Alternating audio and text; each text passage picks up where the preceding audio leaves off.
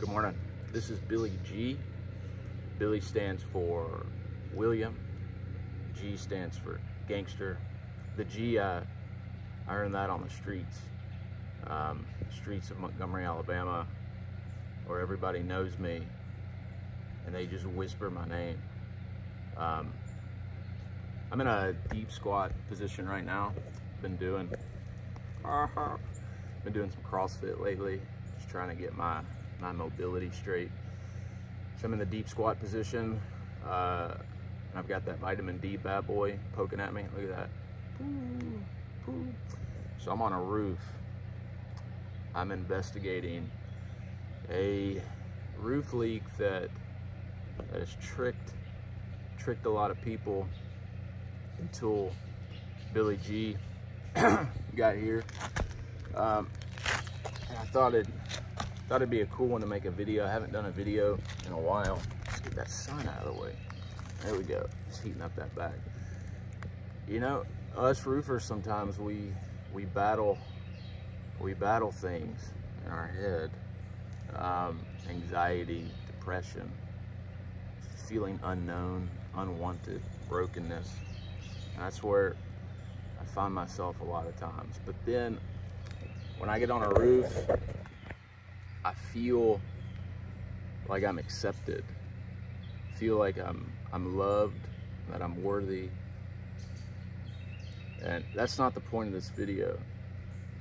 There's been a persistent, I overuse the word chronic a lot, and I don't know why. I think I'm terrified of chronic illness. And so it's like this pseudo-Freudian slip. I don't know what that means, but I feel like I use the word chronic a lot because of that. I'm afraid of a chronic debilitating illness. And I guess we all have. It's life, right? I mean, we just break down as we get older. Turned 36 the other day and feeling good about that. Feeling good about 36. We'll see what happens this year. Anyway, so we've got this persistent roof leak that other people have tried to figure out. And I'm gonna be honest on this one. I've actually been on this roof before looking for this same roof leak.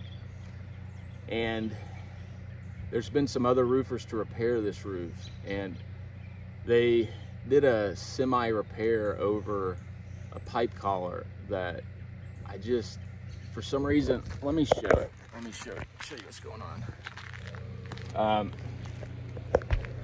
Right there's a pipe collar, and then right here we have a sidewall transition. This is a front wall and then a sidewall. So this is a roof to wall transition. And this is where I suspected the roof leak, right in this area. And it might be coming in right here. But I've been up here a few times, and we've done some other repairs. We reflashed that chimney over there.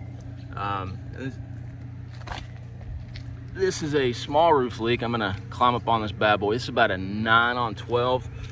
I'm trying out some new shoes today. Check these out. Look at that. 0 drops. 0 drop with a wide toe box. So I don't have my Cougar paws on. Anyway, somebody else has been out and they put this little collar that you can get at Home Depot, and it's not sealed up, but for some reason I just didn't think the roof leak was coming in around this collar. It just didn't correspond to where the water was coming in, but the inside of the attic space has spray foam on the underside of the roof deck. And I think that was misdirecting or sending the water in a way that was tricking people, including me.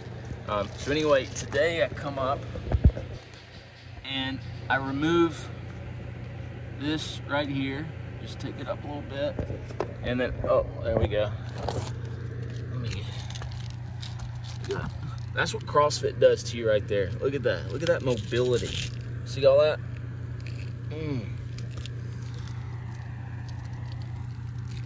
Okay. Yeah, I've almost got it. Yeah, I think I found what's going on. All right, nobody's down there. The owner's just left. Okay, so check this out.